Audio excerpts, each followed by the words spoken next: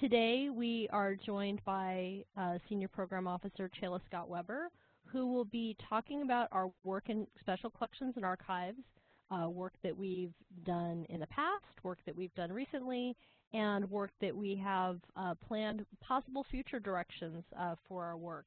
And as I mentioned, this webinar will be a bit different from the usual in that we are inviting you to join in the conversation.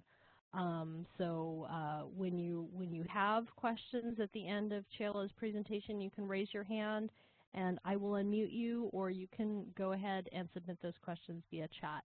So I am going to switch slide decks here and then hand the controls over to Chela so that she can lead us in some information. Take it away, Chela. Thanks, Marilee. Hi, everyone. Thanks so much for joining us. I'm glad to see the attendance. I'll apologize in advance. It seems that they are doing a little bit of light construction maybe in the room upstairs from us. It isn't too loud, but if you hear a little bit of clanging, I'm sorry, and I'm powerless to change it. So my name is Chela Weber. I am a Senior Program Officer here at OCLC Research. And I am going to be talking to you today a little bit about the work that we've been doing in special collections and archives over the past year, and specifically about the research and learning agenda for archives, special and distinctive collections and research libraries that came out last October. So welcome and thank you for being here.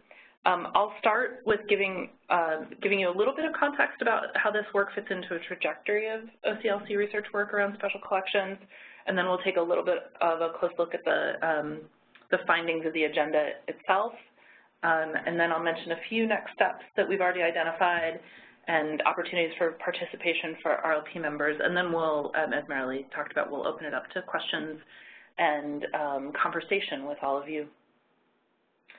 So as you likely already know, but just in case you don't, the Research Library Partnership is one part of the OCLC Research and Membership Division, which in turn is just one division within the larger OCLC organization. It's a collaborative network of research libraries, including large research universities, independent research libraries, and college libraries in institutions across the Americas, the UK, Australia, and Asia. It provides an opportunity for collaboration across this network, and program officers like Marilee and myself work to listen for common issues across those institutions and do research and organize collaboration on behalf of the partnership. And so the work we're talking about tonight is a reflection of some of that listening and collaborating. The OCLC Research has a long history of work in the area of archives and special collections. We work in special collections because they're an important site of knowledge creation, which is made possible by libraries' commitments to the stewardship of their distinctive collections. The unique nature of material in special collections can make scaling up a challenge, and we really work to identify common areas of need and patterns of innovation so that we can help libraries throughout the partnership kind of scale that learning and expertise up with these collections. In 2009, OCLC Research undertook a detailed survey of over 275 archives and special collections in research and academic libraries, and that work and the resulting paper by Jackie Dooley, Taking Our Pulse, really helped to shape the work OCLC Research and the RLP did for years to come, including a broad range of work centering on how to make special collections more accessible, a series on demystifying working with born digital collections, and other work. So this agenda that I'm here to talk to you about today was really kind of a, in many ways, a follow-up to Taking Our Pulse. We wanted to use it to pause and reflect on what still held true from that work, what issues have largely been addressed, and what new challenges and opportunities had emerged since 2009. So that we could use that to help us think about where we should be placing time and effort of OCLC research with regards to archives and special collections.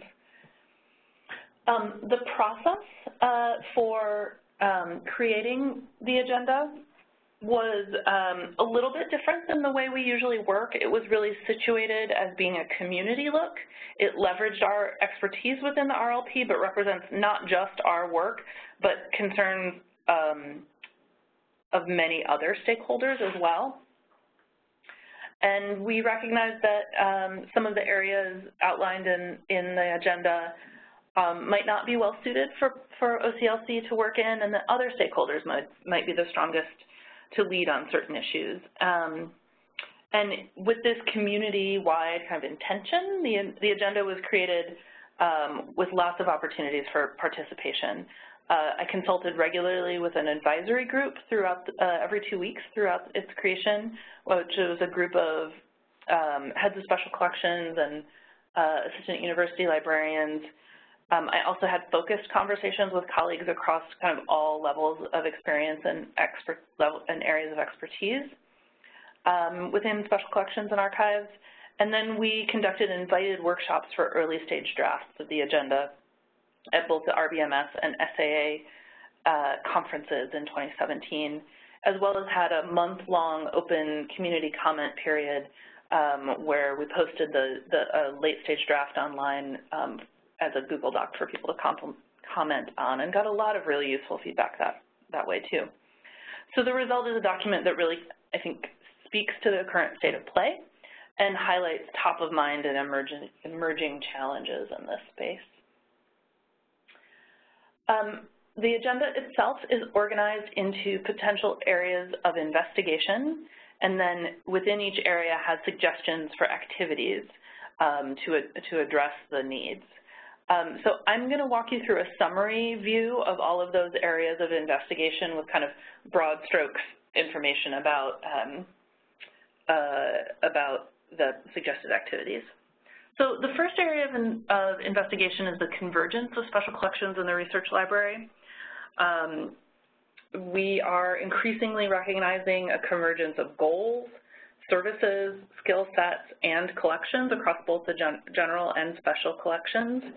We're seeing a growing emphasis on supporting teaching and learning, and that's impacting service in both areas. The evolving scholarly record means that general collections are adding things that look much more like special collections, including things like data sets, gray and ephemeral literature, and both areas are kind of grappling with providing discovery and access to these increasingly kind of diverse collections. The agenda identifies areas where special collections professionals can collaborate with colleagues throughout the library, including instruction, collection development, and supporting emergent computational access and research methodologies. And building on another position paper from the RLP, the archival advantage, it also identifies strengths within archives and special collections that can be valuable across the library, including appraisal, donor relation skills, inquiry-based instruction skills, and digital preservation. The challenge in this area is programmatic, it's structural, and it's kind of political and emotional. Whereas, in many cases, special collections have been traditionally siloed in terms of their identities and their organizational structures, and future work needs to kind of push past that to focus on aligning goals for archival units and special collections units with that of the larger parent organization or library. The next area of investigation is advocating for archives and special collections. And in some ways, this is really closely tied to that first area of investigation. So if the first area of investigation is about reconceptualizing the value of archives and special collections in the research library, this area is really about the need to better advocate for that value. And what we heard a lot in conversations during creating the agenda was that while there's been a lot of lip service paid to the value of special collections and distinguishing the research library, that hasn't consistently translated to resources for special collections, and we're still seeing a really heavy reliance on soft monies in special collections that can really mask ongoing and operational need. So suggested activities in this area address skills and advocacy, in building data sets to back up that advocacy, and trying to understand the true landscape of resource allocation to special collections. Excuse me. The next area of investigation is next steps for Born Digital. We know that Born Digital collections have grown exponentially in the past decade, and the needs in this area reflect kind of growth from pilot to program phases for electronic records programs. Much early work in this area focused on capture of data from physical media and the work necessary at kind of the earliest stages of stewarding digital collections to ensure authenticity and preservation. But the next steps really need to address kind of the full array of activities that come before and after that capture. And similarly, many early electronic records programs focused on advocating for a digital archivist position, and this area identifies a need for moving beyond the single digital archivist to building distributed models of responsibility for Born Digital archival programs, as well as finding cohorts across the research library where complementary work is happening. And so activities in this area address both programmatic and structural challenges facing our Born Digital programs. The next area of investigation is addressing audiovisual collections. AV holdings continue to be a top concern in archival repositories, both because of evolving modes of scholarship in which these are increasingly valuable and sought after resources, and because of preservation concern that many AV formats are at or near end of life. And the volume of AV holdings is really staggering and often exceeds the ability to do preservation reformatting from many institutions. Additionally, there's a lot of poor legacy practice in collections management for these formats, which means that AV collections are often not well enough managed or understood to be able to kind of make informed decisions about their care in a holistic manner. So activities in this area concentrate on appraisal of AV, how to integrate AV collections into mainstream collection workflows, and both so we can better allocate resources for preservation, and then we can better understand researcher access needs to these collections. The next area of investigation revolves around our evolving systems environments. We have really seen a proliferation of systems necessary to do our work. We see collections management systems, digital asset management. We often have multiple catalogs or discovery layers, request and circulation management systems, and then the entire suite of tools that are needed for working with Born Digital materials. And the need isn't just for these systems to be managed and used, but it's to manage our data as it flows into, out of, and through these systems. We're asking our data to support an increasing array of functionality, and we're asking our staff to be increasingly data fluent. So activities in this area focus on data literacy, data collection strategies for reporting and assessment, systems integration and interaction issues, and participation in and sustainability of open source software communities. The next area of investigation is stewardship responsibilities and collection management. Backlogs of and underdescribed and inaccessible collections continue to plague archives and special collections. And backlogs aren't just an issue because they impede access, but also because they impede our ability to make responsible and programmatic decisions about collection management, collection development, and resource allocation broadly. And large backlogs also impede efforts to advocate for special collections.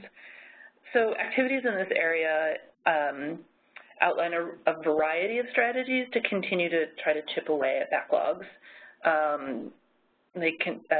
Continued work on building modern and extensible processing programs, reconceptualizing the goals and activities done at accessioning, renewed energy toward appraisal, and generally looking more closely at backlogs to better understand the nature of the problem in order to better address it. And the next area of investigation is engaging the challenges of diversifying our collections. There is a growing and significant interest in issues of equity, diversity, and inclusion in research libraries broadly, and in special collections specifically, this often manifests in an interest in ensuring that our collections broadly and equitably document human experience and empower a wide public to see themselves as part of the historical record. This is driven by changes in cultural and historical scholarship, as well as a true and growing awareness of the many negative social and scholarly impacts of our current asymmetrical historical record. There's also an increasing recognition that documentation is being produced and collected outside of traditional institutions, and this is resulting in a desire to collaborate with community archives groups working to preserve their own histories as one way to address the representative holes in our collections. Activities in this area recognize that in order to respectfully and responsibly work with marginalized communities and those communities who've been working to document their own histories, research libraries really need to examine and reconsider institutional and interpersonal relationships and consider power dynamics and identify methods of working that acknowledge and mitigate power imbalances, as well as they also seek to explore moving from a framework of stewardship to one of partnership with a willingness to explore collaborative, consortial approaches to collection building. So that's a summary of all of the areas of investigation. Across these areas of investigation, there are some overarching themes, and I'd like to take a minute to call those out.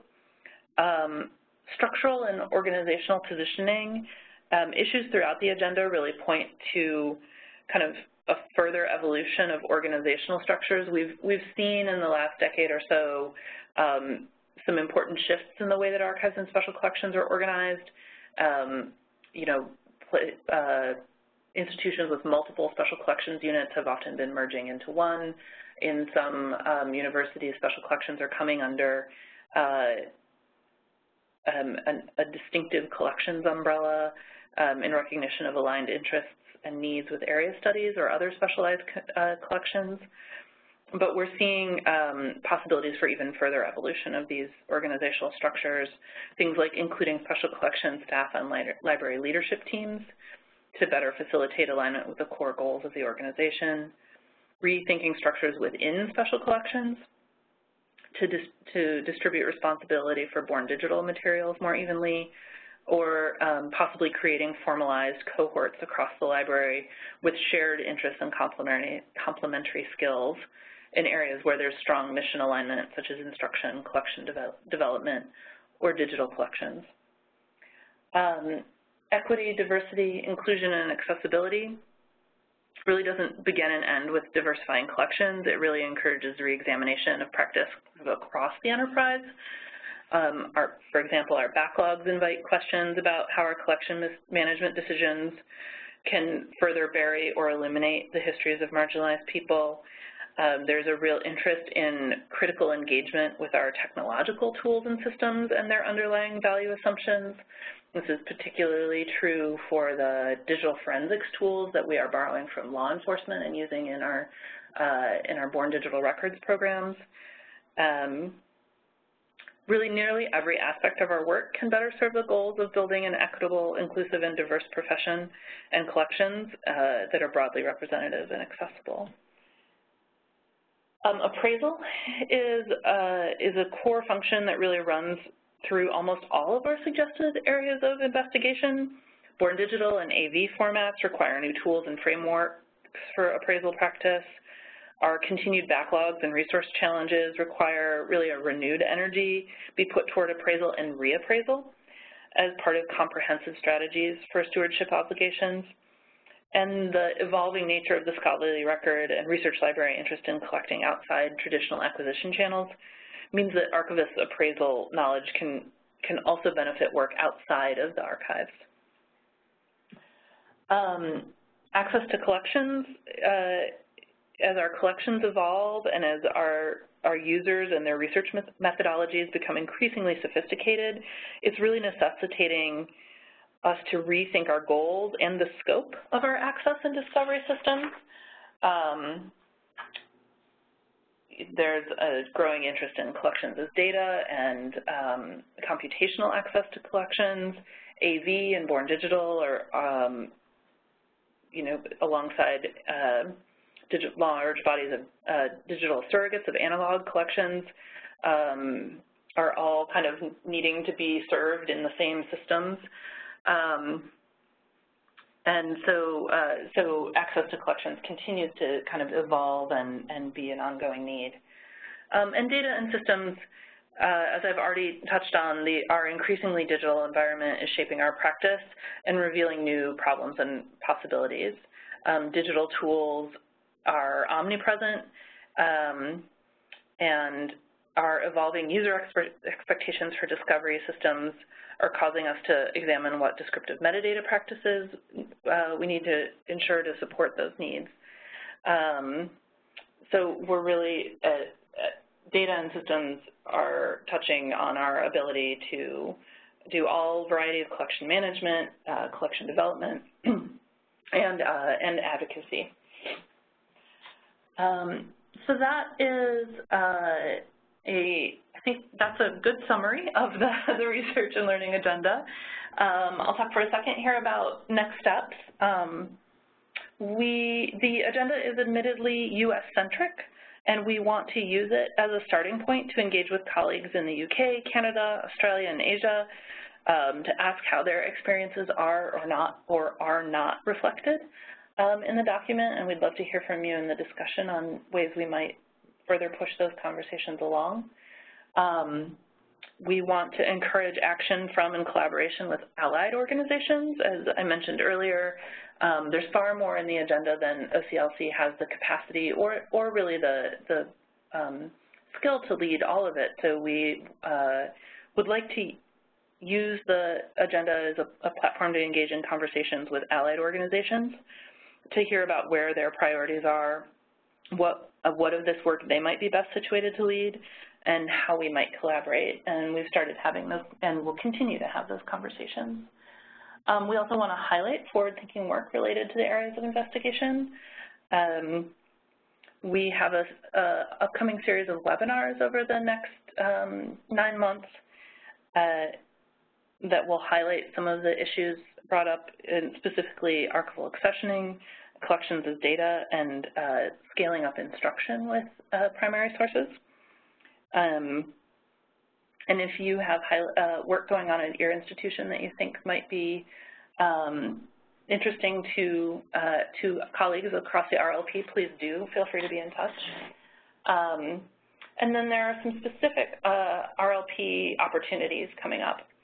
I put out a call today for a new working group we're spinning up about collection building and operational impacts of bringing in collections in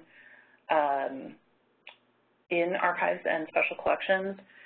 We've seen a lot of work in archives and special collections in the last decade around efficient processing and cataloging methodologies, but it's really only made a dent in backlogs. So we'd like to look at the kind of the supply side of that equation and think about the impacts of collections as they come in, what the true cost or the total cost of ownership is, not just the kind of acquisition price, but what the labor necessary to catalog, to preserve, to digitize, to store, to try to kind of quantify some of that, and bring together collection management and collection development colleagues together in conversation so that these sort of operational realities are a part of the appraisal picture for bringing in new collections. There are also a couple of interest groups that might be of interest to folks.